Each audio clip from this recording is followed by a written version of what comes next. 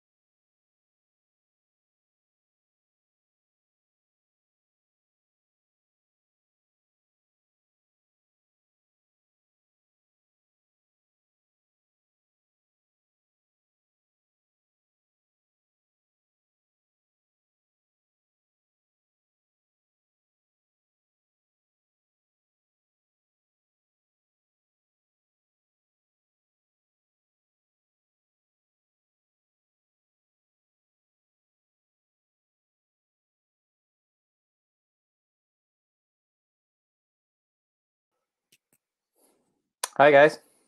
Hey, how's it going? Yeah, not bad, not bad. So where are you guys? What's your time zone? We're Eastern Standard Time, U.S. So I think we are 7 hours behind you. 7 hours? What time is it right now? It's nearly 4:30 here. So yeah, it's almost 9:30 here. Yeah. So you guys are still very much drinking coffee at this point in time. Indeed. Yes. Yeah.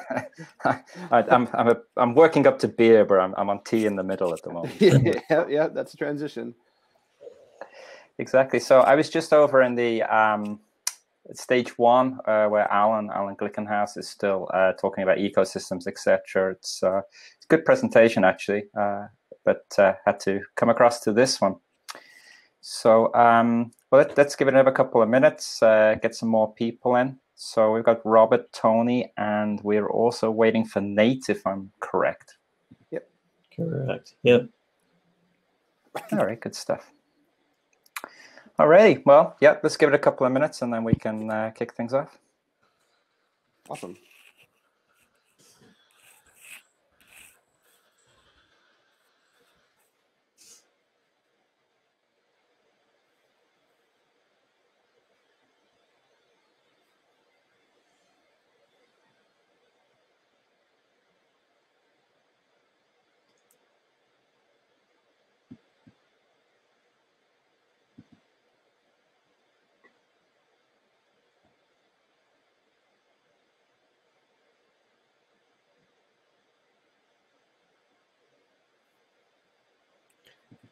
So, Alan, I'm on your website and checking to see that you don't list us along with your API management systems that you guys work with. If you're interested in changing that, we could talk sometime. Yes. I'll do it in the background while we're talking. All right. All right. Perfect. Nice. For sure. That's coming on immediately afterwards. All right. All right. Let's see. Okay. Have we got Nate as well on board now? Hi, Nate. Good morning. Hey, good morning. Can you guys hear me? Mornings. Yes. Yes. We can hear and see you, and we can see that you're caffeinated already by the looks of things. I am. Cheers. Even a further hour behind us. So. Oh wow. Yeah, he's the winner today. Alan, I threw my email address in the chat if you want to grab it. Yeah, we can follow up and have more of that kind of discussion in the future. Cool. So I guess Alan is probably doing some Q&A right now. So, but it's 26 minutes past, so I guess we can kick things off. So, of course, we're here today to talk about the service mesh. So, adding service mesh to your enterprise API governance program. So, before we begin with the topic, let's do a short round of introductions. So, well, I'll kick off first. So, I'm Alan Knabe. I'm from a company called APIable. We started this year, looking at API products and portals. So Tony, why don't you go next? Sure. I'm the director for API management, application integration, and high-speed transfer here at IBM. So as part of the offering management team, we set the direction for how we invest in these products. And the others on the call with me are part of my team. I'll pass baton over to Nate. Nate, you want to say hi? Hey, good afternoon, everybody. I'm Nate Zeman. I work for Tony, and I look after our API lifecycle management and our gateway portfolio. And I'm Robert Thielen. I work for Nate, and I'm a product manager for API Connect, focused on service mesh. All right, cool. And as we said, I think Alan, just in time. How about that? Hi, Alan. Just came over from the stage. Yeah, I was watching that one. It was good. I didn't want to leave, but unfortunately I had to come over. Hey, Alan, do you want to just quickly introduce yourself? Sure. I work with this other group of folks here. So I'm on the API Connect offering management team, as well as the other integration products from IBM. I'm the digital transformation and API business strategist. Let's leave it at that. We've got lots of other things to cover. All right, cool. So some of the guys who RSVP'd for the session, they gave us some questions in advance, so we can start working through those now. However, if you have a question you would like to ask, just go ahead and do so in the chat down here, and we'll see if we get around to those. So let's kick off with one of the easier questions. So what is IBM's point of view around service mesh and API management? Specifically, where do they overlap and where do they complement one another? Who wants to answer that first? I think maybe I can get us started on this one. That's the easier question. I'll leave the harder ones to the other guys. Yeah, so I think this is an area that's definitely maturing in the industry, right? I think we're still on the cusp of a lot of adoption of service mesh, and customers we work with are still trying to grapple with how they fit that in. So I think the question is coming up from a lot of the enterprise architects we speak with. A top level point of view, we think service meshes are part of the future of a strong API management platform. The ability to deploy containerized workloads and microservices aligned infrastructure, primarily Kubernetes, but not exclusively. And the adaptability of service meshes to help control and monitor, measure the traffic within that framework is a wonderful addition to the IT infrastructure that many enterprises are going forward with. As they look for the instrumentation of that platform and basically the ground level security of that platform. It's depending on which mesh that you're interested in, of course, there's limitations about how much broader than that it can go. And so, the ability to manage other workloads, to also manage complex topologies across multi-cloud, hybrid cloud. We see a lot of where the edge gateway and the hybrid deployment doesn't really align with the methodologies that are being adopted with service mesh. And so, at a high level, I think more directly, they're very complementary. We think, increasingly the intent will be for vendors like IBM and others in the open source community and through our open source contributions to increase the value of the service mesh to customers who are adopting it. But the ideas of promotion, socialization, monetization, don't directly view a lot of those additional capabilities as part of the lifecycle will be inherent in service mesh.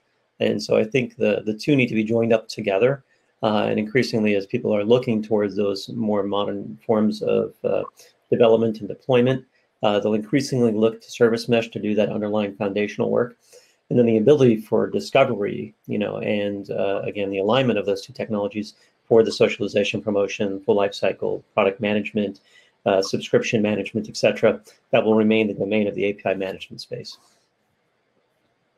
Yeah. Cool, good answer. And okay, Robert, go ahead. Yeah, to add on to that a little bit, where service mesh ends and API management begins, I think that there's a pretty clear space between these two areas, and that is at the app level. Span and control is so important. So we can talk all day about architecture and about vision of this giant mesh to rule them all, but at the end of the day, software is made by people. It's made by teams. APIs are made by individuals. And we have to recognize the fact that service mesh is great when you have span and control. A team, and maybe even an organization can have a service mesh and can control access to it and have a vision in there and control all the governance. But the second that you leave that application layer or that team or that organization, you need an API layer. You need a contract, because the people that are utilizing those APIs, they don't have access and don't understand exactly what's going on inside the service mesh at all times. And yes, there's tools coming out to give them a little bit more access. But at the end of the day, for a true API strategy, you have to go outside of the service mesh. Most organizations, even Google, only has about 60% of their workloads running on Istio or Service Mesh right now, and they are one of the leaders in it. New organizations can only do so much with Service Mesh. Everyone else still has VMs and traditional workloads. You've got to recognize that people make APIs, make software, and API management helps with that strategy to actually bring it beyond just a team. So there's a pretty clear line where we need socialization and where Service Mesh is great. If I can talk to Nate every day and say, hey, Nate, don't utilize this microservice right now because I'm working on it, that's great. But the second that someone is farther away, like you, Alan, if you want to start using my API, I need to have some level of governance, some level of socialization, some level of hardcore API gateway to actually ensure that we have a boundary there. And that's where it really becomes critical, and that's really a part of our point of view as well, is that people make software, not architects. I'm going to jump in just short. I'm going to be very short, so because I know you want to get the question too. I think it's important though to recognize where the confusion is, right? And so there's some terminology that sounds alike, right? So you hear about service meshes doing security, you hear about service meshes doing the handling the interaction or calls between the different microservices, and you think, well, doesn't an API do that, right? And so just as Rob just described, that there's a point where the service mesh does it within the local context, but once you get beyond that, it just doesn't, right? So we need to have this other layer that handles the longer distance interactions and the longer and the entry security, right? You're not going to put an API between every microservice inside the mesh, right? So I think that it's important to recognize where the confusion comes from. All right, cool. Should we take another question? We've got a question from Yuka. He asked, what are the biggest challenges to overcome on deploying a service mesh whilst also achieving API-driven testing? Good one. All right. Nate, maybe you want to have a go at that one? I'll leave this one to Rob. Rob? Yeah, it's a great question. So API-driven testing is critical, and having a proper strategy around having API testing as part of your CI/CD pipeline and testing new changes to a mesh the second they come up in a canary type environment is really a great opportunity. The question was, what are the challenges? But I'm going to say that that all the challenges can be overcome with strategy here, and strategy is so important when it comes to API testing and API monitoring. So what I would say is the cool part about service mesh is that there's a lot of changes going on, right? And the team in charge of APIs oftentimes doesn't have control over all these crazy changes going on. People are bringing up new microservices, or maybe they're adding new capabilities to APIs. Microservices are coming down. There's canary testing, A/B testing. There's chaos testing going on back there. And your goal is to keep the API always working, right? The goal of API strategy is to ensure that you build trust with that consumer. You never want the API to fail. You never want a 500 or 400. So how do you do that? How do you do that in a smart way? And that is by integrating API testing into day one. So having a test strategy as part of your CI/CD pipeline. So when you bring up a new microservice, no matter where it is in the mesh, and this is critical, even if it's nothing to do with the API, or you think it's nothing to do with API, that's the crazy thing about service mesh is that when you get into actual graph and these things bounce all over each other, and something that could be tertiary or 4 or 5 steps down the line could have an impact on the end version of the API, or it could be a third-party SaaS service or someone else using microservices far, far away that you have no control over. So how do you control for that? You do it through a integrated test strategy where you understand exactly what you want the API to deliver And maybe even start with that. This is the spec of the API, and this is what, when I give it X, I get Y. And then you bring in a new service. You do a A/B test or a canary test. And when you open that up, you just open up the header for the test at first to make sure that it works. And then you start to open up more traffic.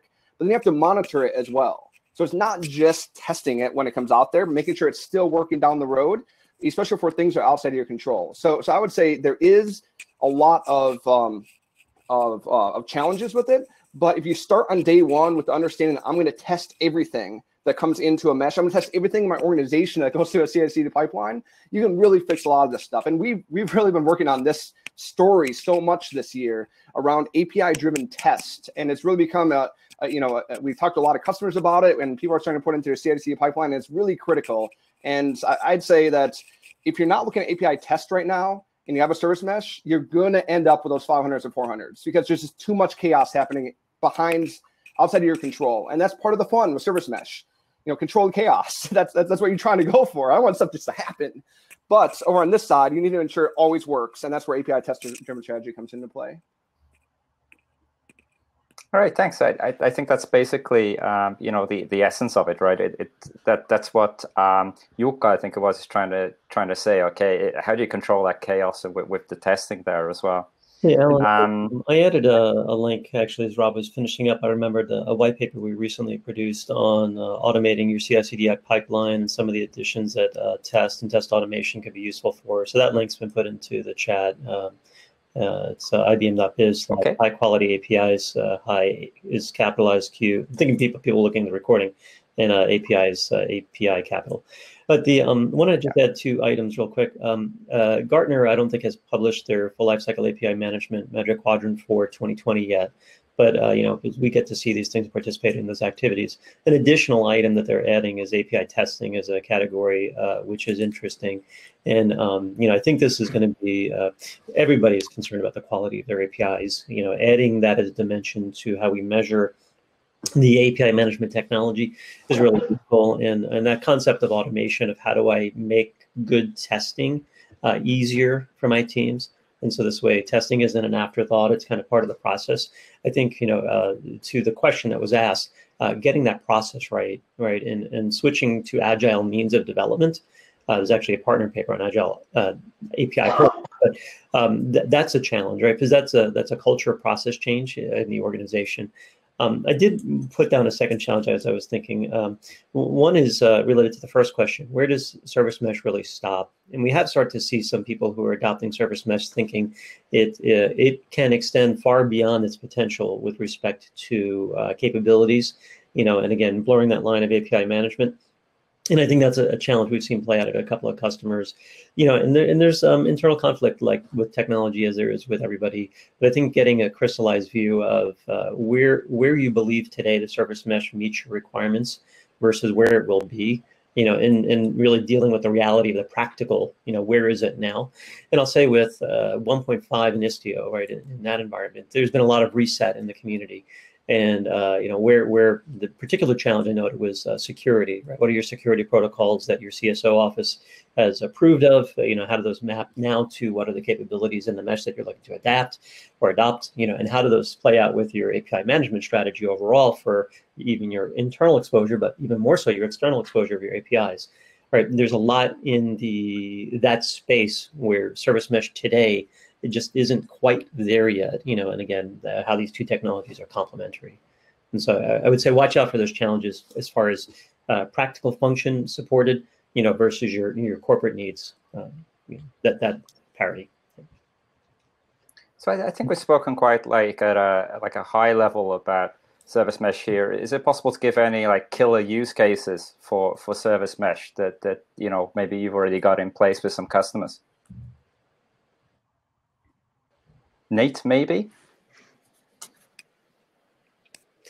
So let me take Nate off the hook. He's a new guy to the team, having just switched over to our team, and we invited him to be part. So don't put Nate on the spot again. I'm complimentary to him. I'm looking for a tip going forward, though. Rob, if I can ask you maybe to fill in on that one. I could take a shot first. Yeah. Yeah. So, I've done a couple of conversations on this. the basic technology one is the multi-cloud scenario, right? So if I have applications on premise and in the cloud or multiple clouds and moving between them, the idea of APIs and a mesh together is a very common kind of a scenario. But beyond that, the one I particularly like and that I've talked to businesses about is A/B testing or innovation kinds of things, right? Where I want to introduce something new and try it out. And historically, what we've done with APIs is I would write some new business logic in a microservice and create an API to expose that, and have to get somebody to consume that new API to invoke the new code to try it out. That becomes an effort to get people to onboard to this new API, and then if it doesn't work well, to get them to go back to the way they used to do it, and it's not as seamless. But if I could do an existing API that's doing a certain kind of thing, but I want to do it in a new way, with the mesh, I can introduce a redirect for some percentage or some particular select set of customers to try to go to the new thing, see if it's working, and basically, as it works better or not, move more and less traffic there. And I think that's probably a great scenario of APIs and mesh working together. So I'll stop there and let Rob or someone else add to that. Yeah, there's two kind of killer use cases that come top of mind, but there's so many more. One is that smart routing, right? If I want to do a canary test or I want to do A/B testing, I don't want to test it with my paying customers, my top tier customers. They get stable. I want to to test it on my beta customers or my internal developers, or have a nice little dog fooding session with a separate plan. So starting to introduce API logic and API concepts into the mesh is really critical. Plans is a simple one, or products, where we can actually create smart routing to make sure that the A/B test is only done on people that are not paying for that API, because I shouldn't be if someone's paying for an API or a partner, I don't want to test this stuff on them. I want it to happen somewhere else. So, very simple Istio logic, and bring it, back into API management, and bring API management concepts into the mesh. The second one that's very similar is JWT, like adding security, top tier security. So, our gateway is awesome at creating JWT. So there's kind of a stack kind of scenario where, you can terminate the API request, API key, secrets, OAuth, whatever it is, and then you can create a JWT token and just simply introduce logic inside of the mesh in a second to validate that JWT token inside of the mesh. So what we've done here is created, a very powerful security mechanism that, again, in the past would have taken every single microservice has to be on board, or you got to put a little gateway in front of all these. And now we've got Envoy with a simple extension that can do it in seconds. And it allows, you to add industrial security and still have an API strategy without them interfering with each other. So you get the best of both worlds without having to, rewrite the book. And those two things are very powerful, killer use cases. And there's a lot of cool stuff we're working on as well around discovery and pretty cool stuff around that. And when a new API comes in the mesh, how do we get it out and into the world as fast as possible so other people can start to look at it? So there's so many use cases with Istio and with Service Mesh, and we're just really excited about it. But those are just two. We can take API management and throw it into the mesh and get real benefits really fast. Cool. But one personal question I've got is, because when I've looked into this topic as well, what makes it kind of brain friendly for me is to think of it being as like service mesh is like your east-west integration within the data center, and your API gateway is more north-south, right? Is that too simplistic? Am I being too simplistic with that thinking, or is that like a standard way of thinking about this? So I like the image that Gartner's put out about that, talking about micro gateways and gateways, enterprise class gateways, as well as service mesh and the north, south, east, west suitability of those technologies in those scenarios. I think they have a good reference for it now. I generally subscribe the same way you described. There's questions even within that definition. So I think it's a wonderful, useful model. But like, is cross service mesh north-south right? If you get two independent service meshes, because that's going to be the practicality of many large enterprises. I also want to go back to Rob's earlier point about the application boundary. I could have two applications in the service mesh, but I might define traffic between them as north-south for areas of span of control and governance that I would want to associate to the top of that application, right? And so if we decompose again the description Rob gave before, I might have 10 services, but one of them is an API. And why is it an API? It's because I've said it's an API, right? The other 9 are private. I only want to be able to deal with them within my span. I use service mesh to make sure that they're all protected. But the top of that is, is an API that I'm going to expose to other applications. And I may then choose to say, actually coming out of that, I want to enforce some of the controls and policies that I have in the edge gateway, let's say, rather than just inherent in the service mesh for security or whatever other reason. And so, so I think yes to your question, but I think with exception, right? Because I think there are boundaries. And one of the discussions I had with a large North American bank was, given that space of the complexity, it's whatever you want it to be, in that way, because there's optionality, and what are the controls that you want to enforce, because those controls will actually assert what is given span of control, and visibility that you want promoted further outside. So. All right, cool. Looking at the time, we've got a couple of minutes, so let's try and take one of the questions that were posted. What would be the preferred API management stack in public cloud environment? From Michael. Well, we like ours. Okay, next question. Easy one. Yeah. That one also is most companies that we've seen, they're adopting because of choices for the applications that they're either building. I'm in healthcare, and I'm working with this particular third party, and they've chosen Google as their place. And actually, I get efficiencies in my infrastructure as a service cost if I keep all of my traffic in Google. But I know I have some use cases where I have to expose that out. Now, my infrastructure as a service might be IBM or Apigee, Google, might be Amazon. And so, that may not be my primary choice for my infrastructure as a service, but because of this particular application that's critical to my business, now I have a footprint there. So when you say public, again, our disposition is everybody is adopting multiple public clouds, and then protecting the edge of those in every case is useful. And kind of taking Alan's point, why we like ours is because you can put it in this cloud and that cloud and the other cloud and your data center. And then you have consistency of governance and control across that span. And so, is there a play for native public cloud API? For sure there is. Do we think it's practical for most larger businesses? Again, given the complexities of multi-cloud, it's not the du jour for what we see. Again, anybody who wants that consistency of governance is likely making different choices than just de facto public cloud for this specific public cloud.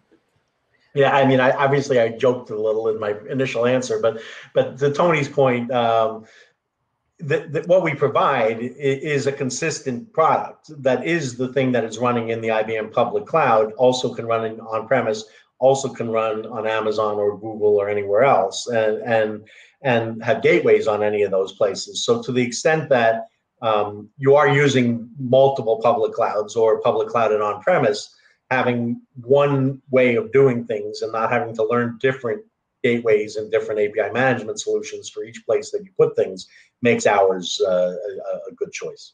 So.